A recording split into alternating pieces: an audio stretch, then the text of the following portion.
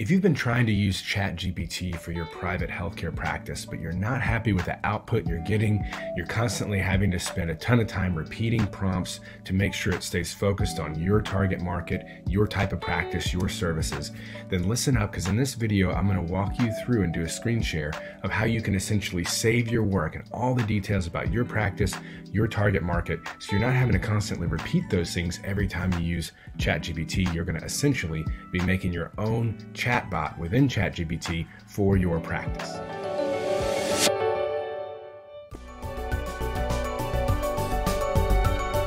Hi, my name is Jared Carter. I'm a physical therapist, a successful cash-based practice owner since 2010, and the creator of the Private Pay Profit Formula. I help my colleagues just like you to create their own concierge, out-of-network, or cash-based practices so that you can end reliance on greedy insurance companies, provide a level of care you are ultimately proud of, and reclaim your profits and your future. So if you're new here, do consider subscribing, because I put out free trainings like this all the time, and they always have a free resource associated with them designed to help you get results faster. And the free resource for this episode is my ChatGPT guide on how to save hours on writing blogs, social posts, and any type of emails or content for your practice to get more patients and have more impact. And you can download that free resource at drjaredcarter.com/episode 36. Okay, let's dig in. So here we are at ChatGPT, and I'll say right now that to do this right now at the time of this recording, to create your own personalized chatbot within ChatGPT,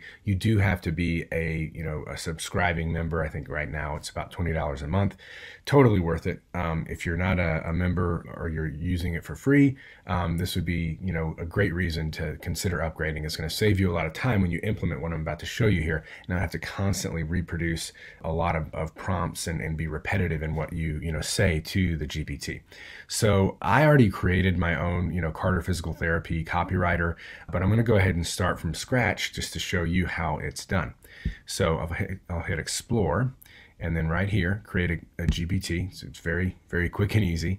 So we'll just say practice marketing copywriter example. Then we got description. Okay, it's content for private, say in this case PT practice or physical therapy practice with cash-based patients, and then instructions. So in this part, what I want you to do, and you might want to pause this, and if you haven't already created this, but you're going to want to have some sort of ideal patient avatar, a detailed description of your ideal patient, of your ideal customer. And you can I'm not going to read through this whole thing, but you can see how detailed I get with it. You can pause and read what ours is, what they really want, and we'll send a synopsis of what they really want, and also some of the common roadblocks to getting treatment. Then in your GPT, you are going to instruct it, and I'm going to go ahead and hit pause just to save us some time, and put in the instructions so that you can then just copy paste those. Okay, so here I'll just read through this. I wrote in, this GPT will act as an expert marketing copywriter for a physical therapy practice and will be primarily used to create emails, website content, marketing material, video scripts, etc., aimed at getting its target market to say yes to the practice's services. Below, I will provide a description of our target market and the type of person for whom you'll be writing and persuading. I will also upload a number of emails, blog posts, and other written content to give a sense of writing style and tone to follow. I also added this in because in my other one, every time I was giving feedback, it was changing these instructions, and I wanted to make sure that it didn't change and take away the description of our ideal customer, because I want that to be in there in the instructions. It's always relying and going back to that detailed description. So I would suggest you do the same. You write something similar.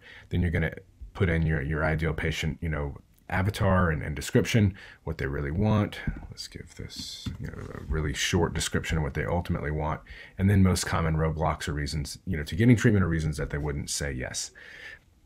Okay, so now that is in, and you can also, if you're typing this out, you can hit that just to have a little easier thing to read and see there. Upload files. This is where you're going to click, and go ahead and upload any past emails that you really like, blog posts that you really like. If you want to give a sense of your tone and writing style, you don't want it to just pull from, the general, internet, and you want to give it a sense of what you've written before that you really like, and you want it to follow that, then you can go ahead and write and do something like that. I would, I have probably 10, 15 documents at least. They have to be PDF formatted, or PDF documents. I think it limits you to 20. So if you have a ton of stuff, you might have to combine, certain things together, maybe like a series of blog posts or a series of emails into, if you have a ton of different files that you want to add. So now we'll go ahead. I'm going to leave those out for now. I'm going to go ahead and click save. You can have it for only you or anyone with a link. Let's do that. And now you have a practice marketing copywriter example.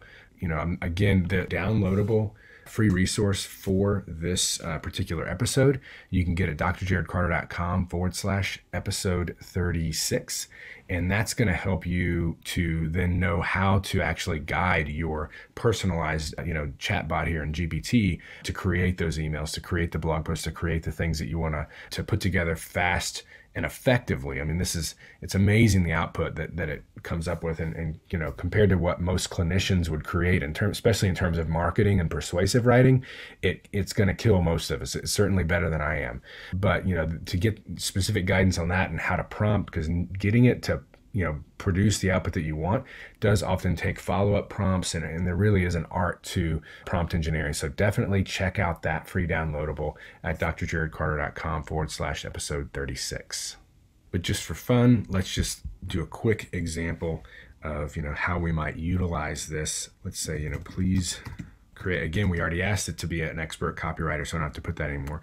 Please create an email that starts with a story. I'm big on story-based emails about taking my children to the zoo for the first time, and then email will weave into the call to action for my reader, which is past patients, to take us up on our discounted offer on a springtime movement and injury prevention assessment. So I hope this email finds you in great health and spirits. I want to share a personal story. It recently gave me a profound insight into health and well-being, something I believe you'll find quite valuable. Last weekend, I had the joy of taking my children to the zoos, yada, yada, yada. It's really good. Painting this cool picture. As we moved around, I observed the agility of these animals. And then, in our busy lives filled with demanding careers, family often sideline this crucial aspect of our well-being.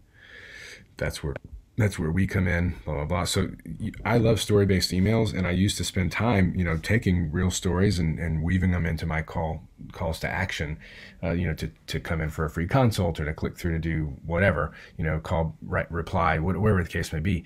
And now this is so good that we can literally say, hey, start with a story about this and weave it into our call to action for this offer.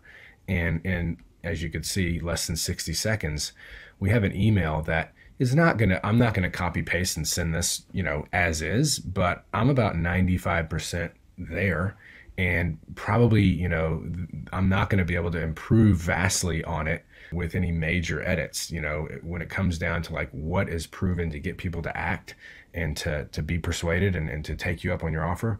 I mean, ChatGPT has just billions of more data points than we do, even if we've been working on copywriting for years, which as private practice owners, most of us have not. So this is just shows you a quick example of the power of what you can do once you've loaded it, especially once you've loaded it with that information specifically about your practice and about your past content, as well as, of course, your target market and ideal customer. So again, if you want more training on exactly how you can prompt and kind of guide it to produce the best possible outcome or the best possible output, go to drjaredcarter.com/episode 36. If you have any questions on this, any comments, please leave those in the comments below. If you have any friends or colleagues who could benefit from this, please share. Thank you as always for joining, and I'll see you in the next training.